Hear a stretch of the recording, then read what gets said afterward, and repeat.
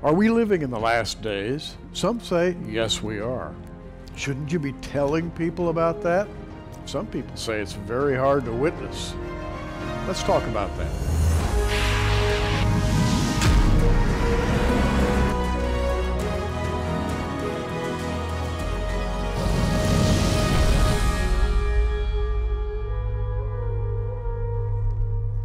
And with us once again to talk about this subject, Brent Miller. Hi, Brent. Thank you, Gary.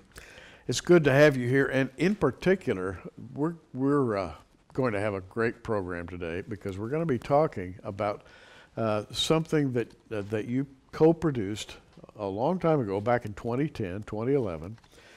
It's a DVD called The Final Prophecies. Well, okay, it's a DVD. It has a picture of Jerusalem on the cover. It has the title, The Final Prophecies. And what's the big deal? Well, let's talk about what the big deal is. It's a very big deal because this particular DVD may have been spread abroad more than any other DVD produced in the 21st century. This thing has gone everywhere. I'll never forget when Bob Ulrich got a copy of this through the mail, and he watched it. And the next day he came to me in great excitement. He says, "Gary, you've got to look at this video. This is the most incredible video I've ever seen." Well, I said, "Bob, what's incredible about it?" "Well, it talks about prophecy."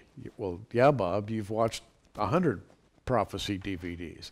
"Yeah, but this one," he said, "it takes you right into the Holy Land and you really get a feeling of prophecy." So I took it home, I looked at it, he was right. It's phenomenal. And you've had a tremendous reception. In fact, this thing has gone places that probably you never expected, right? Yeah, absolutely.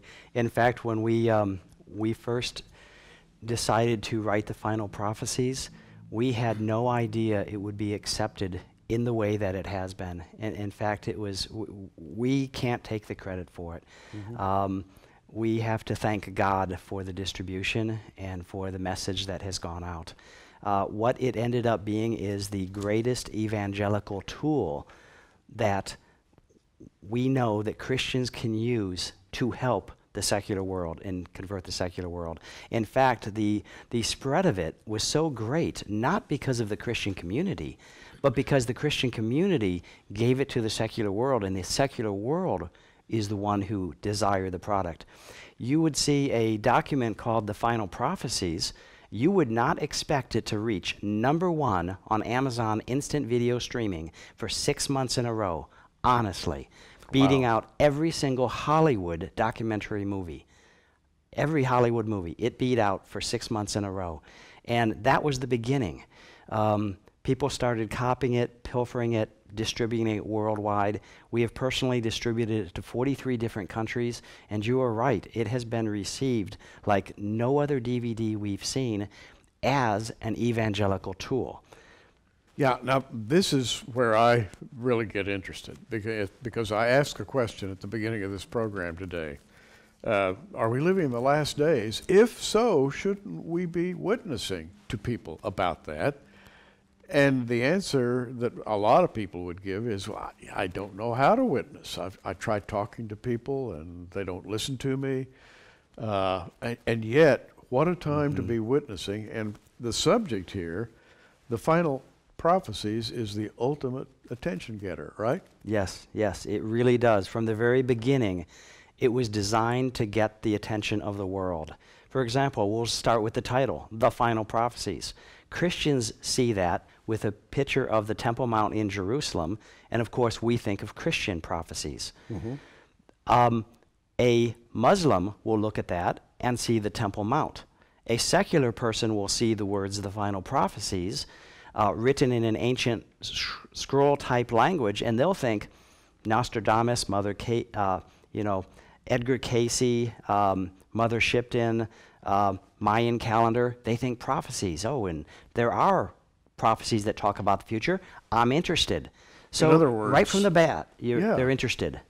You sort of like the Final Prophecies. You don't say biblical prophecies necessarily, just prophecies. Correct. Everybody's interested in prophecy. I know that to be a fact.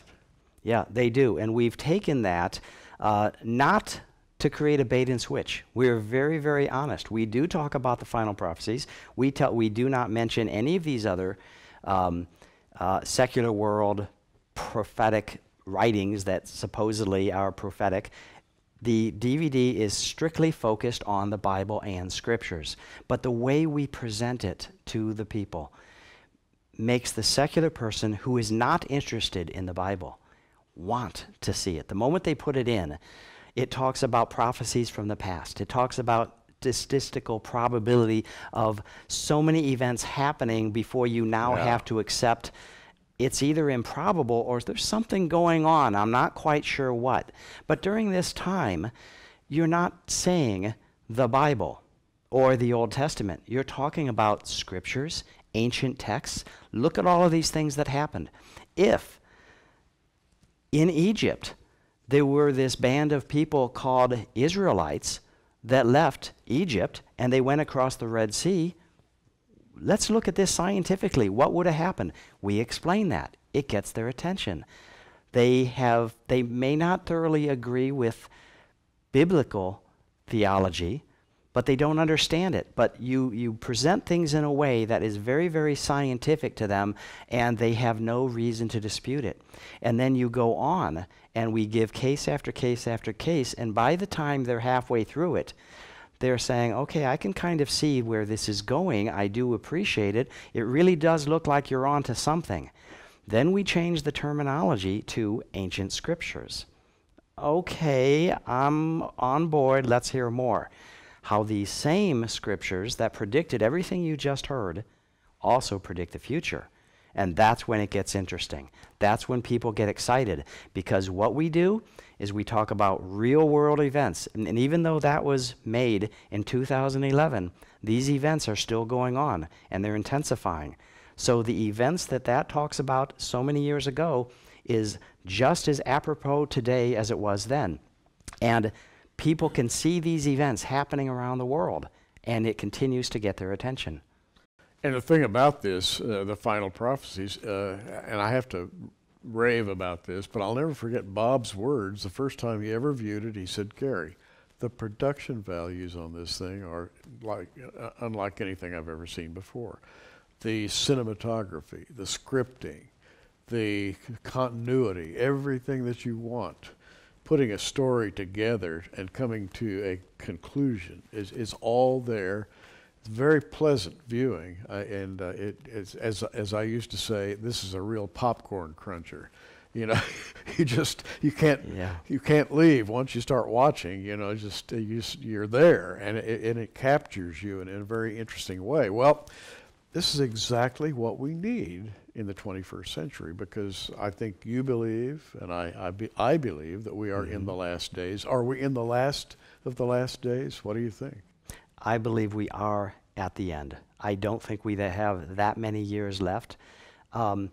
As the Final Prophecies will show, the convergence of religion, of tolerance, political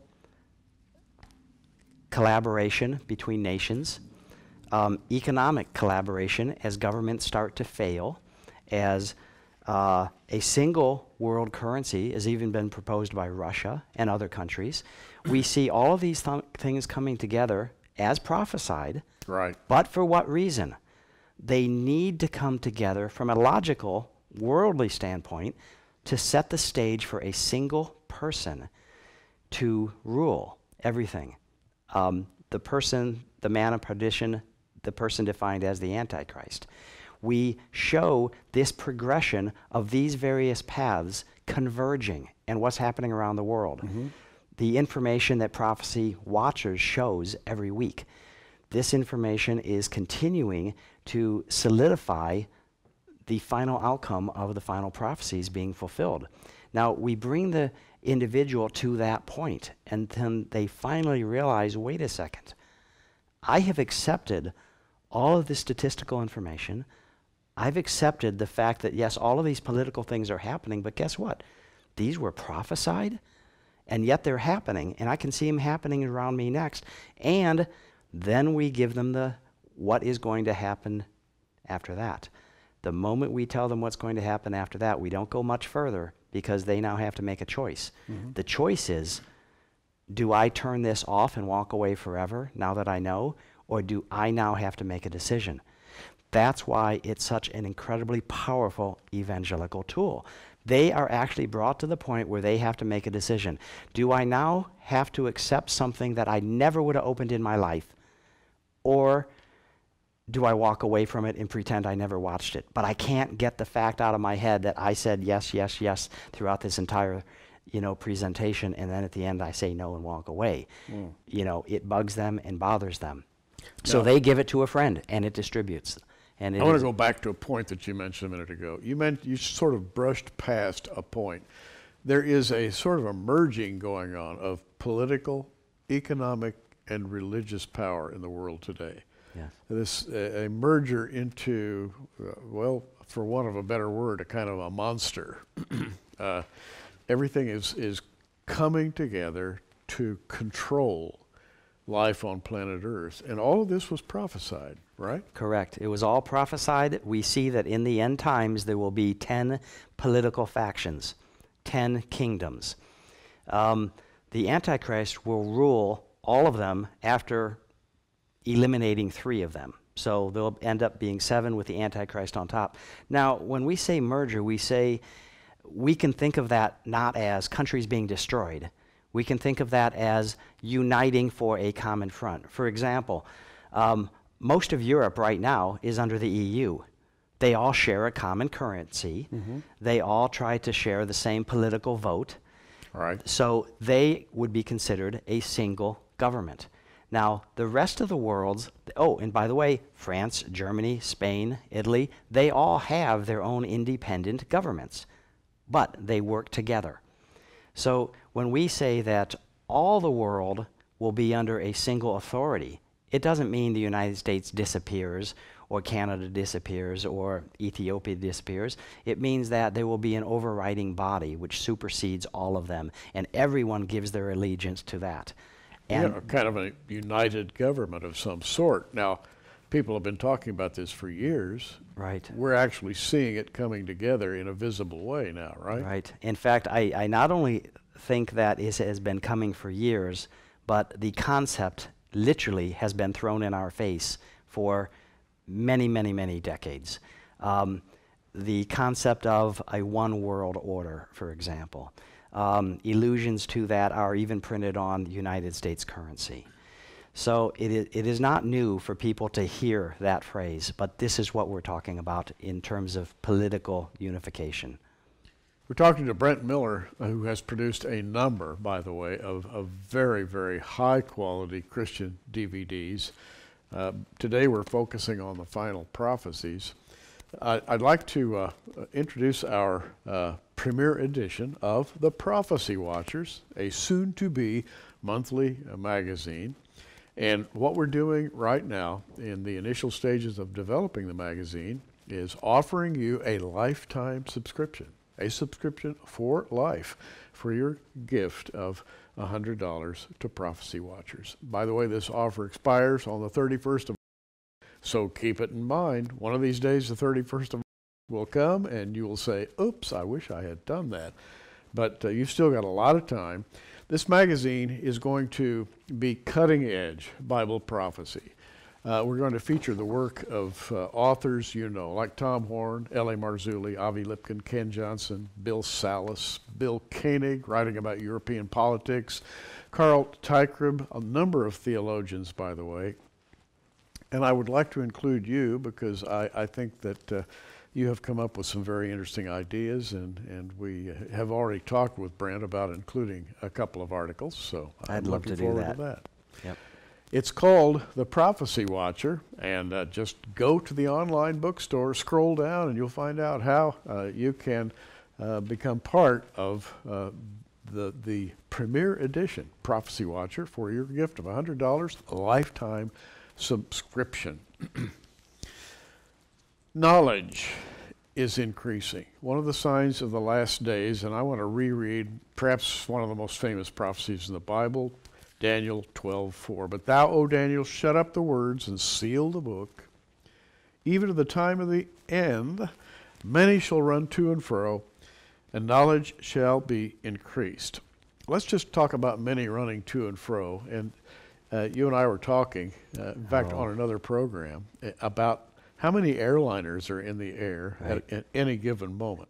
They estimate in the United States alone up to 54,000 airplanes in the United States flying every single day. Every day, 54,000. About 6,000 commercial airlines, and the rest are private pilots flying their own private planes. And that's just in the United States. That is just the United States. So and the world is no different. Europe is no different. Yeah. We have become such a high-tech society, planet-wide, that we want to go on vacation. We no longer think of driving to, say, Disneyland. We think of getting on a plane and going to Hawaii or the Bahamas. It is nothing for us to go. We move around the planet as if it is no obstacle to us. And this is only a characteristic that it did not exist 100 years ago. Now, the prophecies also talk about knowledge increasing. We are having an exponential rate of knowledge growth like we have never seen ever in the history of this world. In fact, they estimate that knowledge, worldwide knowledge, doubles every 18 months. Now that's mind-boggling to fathom. In 18 months, knowledge will double. 18 more months, it'll double again. That's 4 times. 18 more months, 8 times. So that's only 12 years.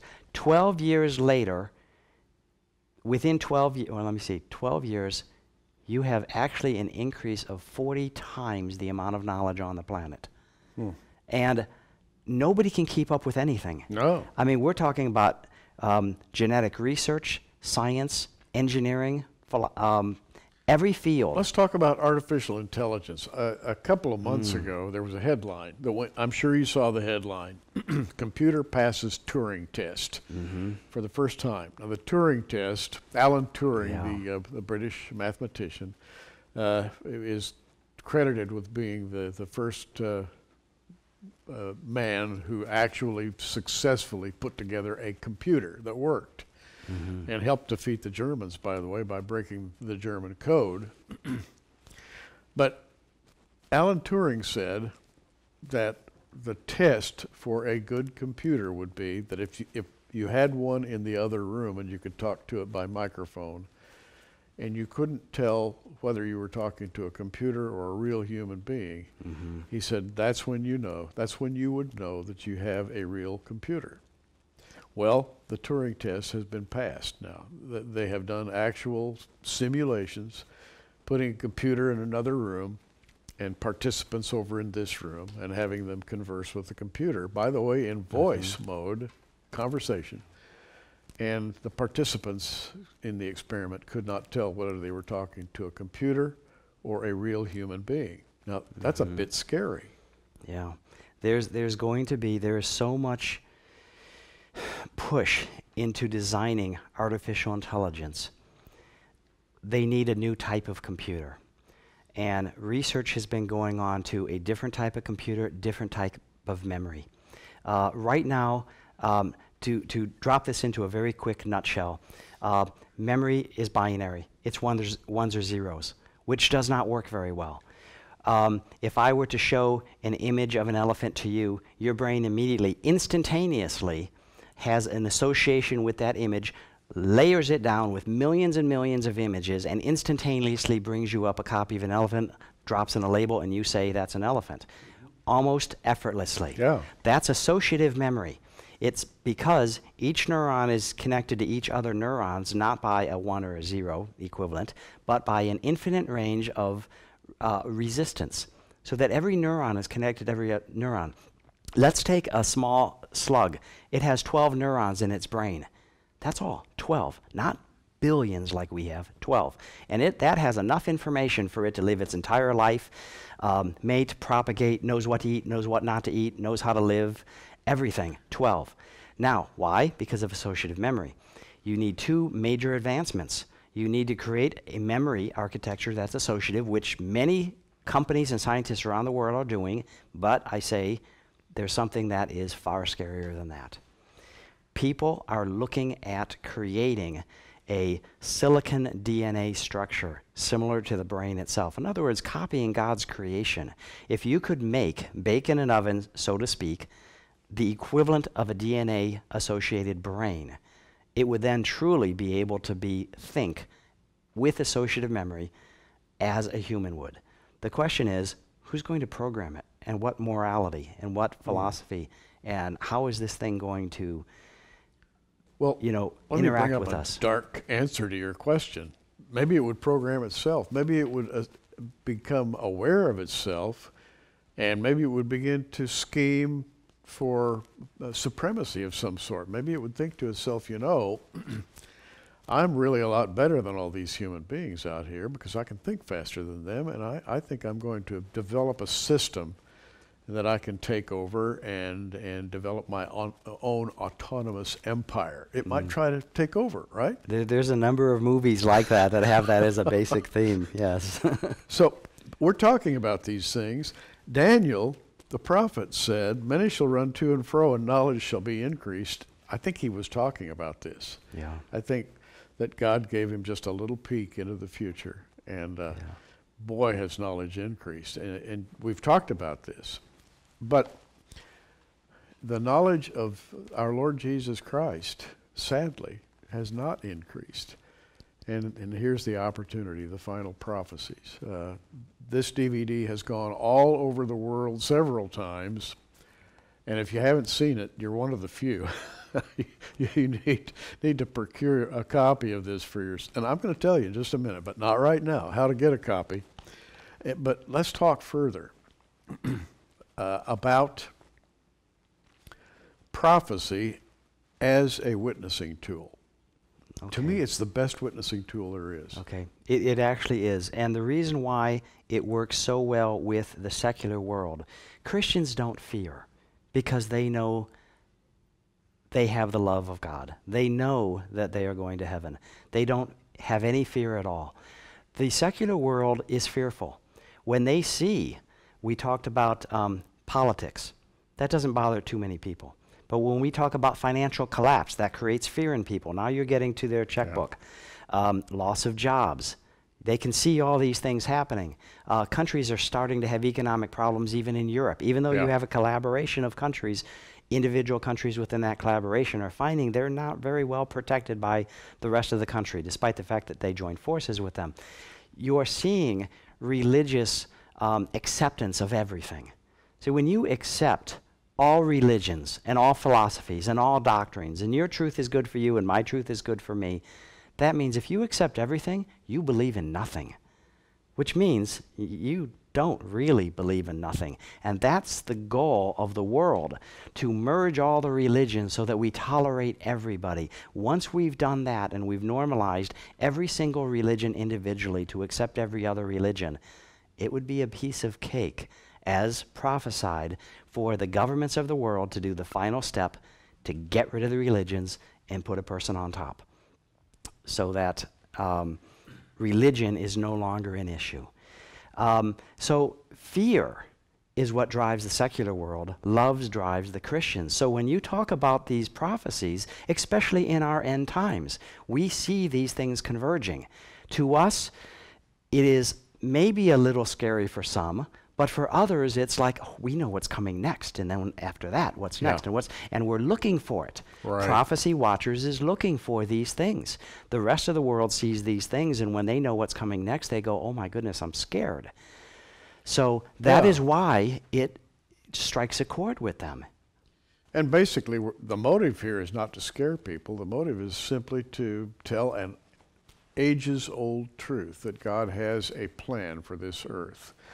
And I think each generation has to be reminded, once again. Each generation tends to forget what the previous generations have said, and you have to remind everybody all over again. Only you have to do it in the context of their thinking. In other words, in our era, everybody's walking around with an electronic device.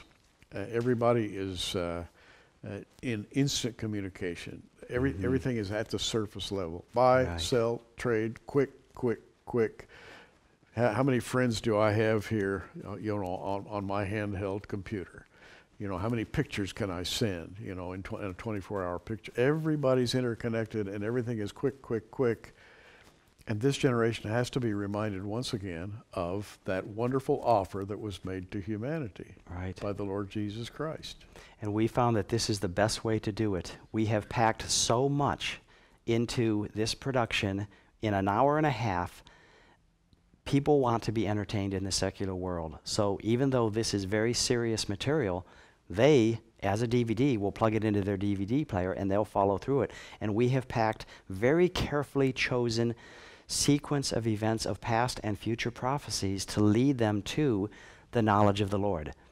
So that is why we believe that this is almost a timeless piece right now, and especially even more so with the upcoming events that are happening in the world today. This has been almost supernaturally effective. It's an inspired production. Production values are beyond anything you can imagine. The message, very concise, very tight, very exciting, amazingly exciting information, the way it's put together. And we are offering you this, the Final Prophecies. You can have your very own copy, and the price is free.